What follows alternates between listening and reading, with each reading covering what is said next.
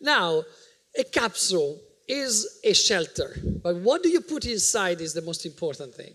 Now, if you analyze what happens right now in the transportation industry, this is probably designed out of something, but not designed around humans.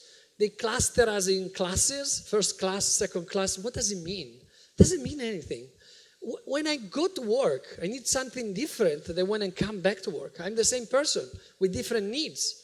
If I'm traveling with my girlfriend, if I'm traveling with my boss, if I'm traveling as a tourist, I'm a different person.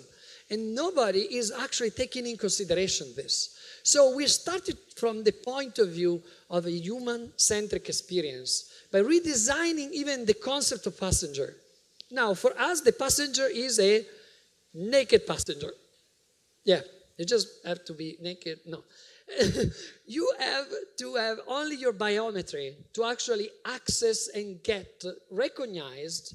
A blockchain technology can create a smart contract that actually is able not only to identify safely and anonymously, so you actually get from the cloud your profile that will not be owned by anybody, but when you need it, you call it. And from that moment, you will be able to receive special services that are tailor-made for you.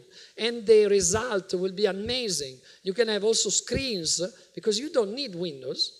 We discovered that at a certain definition, you can actually have the same experience of looking out of the windows. So you can actually look whatever you choose to see. And based on this, you can have a complete different experience. Where do you want to go? And we can actually simulate reality. You want to go to Paris? You want to see Brazil at the time of the 15th century? We can bring you there. We can bring you in the future.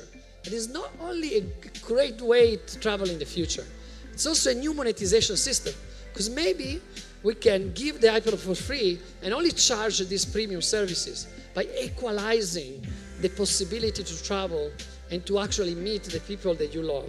And this is our dream, and that's what we are working on every day.